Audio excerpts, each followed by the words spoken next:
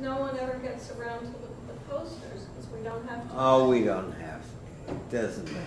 Right. Hello, my name is William Harrigan. Louder into the closer. All right, That's so it. we're good. All right. There you go. Hi, I'm William Harrigan. I'm a student of the model of hierarchical complexity.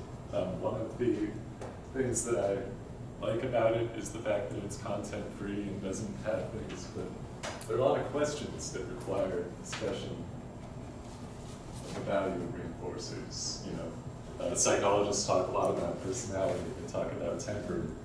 They talk about domains of development. And where do these things come from? I think that they come from very basic processes being more complex through the process of evolution. I think that when you look at a single cell organism, they feed, they reproduce, they avoid harm, and that these processes grow in complexity throughout evolution into larger categories of maintenance, expansion, and risk management. This is just a longer explanation. I've got sort of the very basic ones at the bottom, eating, reproduction, avoiding predators. Then middle ones where social animals try to interface with each other, mark territory, build a nest or a safe space. And then humans do things like garden, explain theories, buy insurance.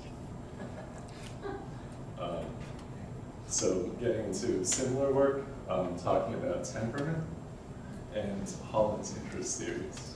A guy named Robert Cloninger was a psychiatrist who came up with some notions about temperament that exists in humans and persists into adulthood. His factors he described are reward dependence, novelty seeking, and avoidance of harm. I'm reinterpreting them as maintenance, expansion, and protection. In John Holland's work, he has 6 factors of why people pick careers, and what's interesting is that they tend to be diametrically opposed. It's very unlikely for someone to be both really interested in social interaction and really interested in construction work. Same with doing business and doing research. Same with artistic and conventional. My take is that a negative correlation is still a correlation, and these forms of attention are actually just being distributed toward preference, but that they're the same basic temperamental drives being satisfied.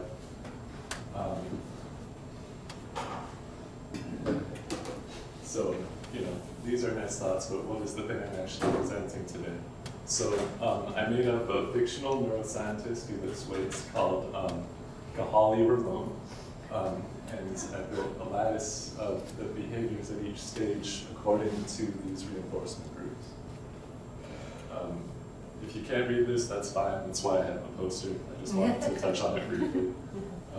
There's typos and such. The age category in particular is very sketchy. I just wanted people who are less familiar with the model to visualize roughly what the average human doing these things would look like. And why I'm here, of course, is this is the Society for Research in Adult Development. And I don't actually really know a good way to research these questions. I have some basic ideas. People have suggested that if I build a different statistical model and try to see if I can make Holland data fit a 3-factor model better, that might prove something. And there's sort of a Darwinian approach where you look at he just took other people's research, read it really detailed, and explained how it related to his model. But if anyone has any thoughts on that, I'm interested in hearing it. So come by and chat. Thank you.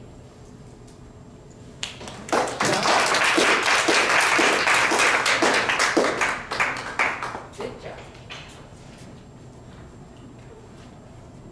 It's on.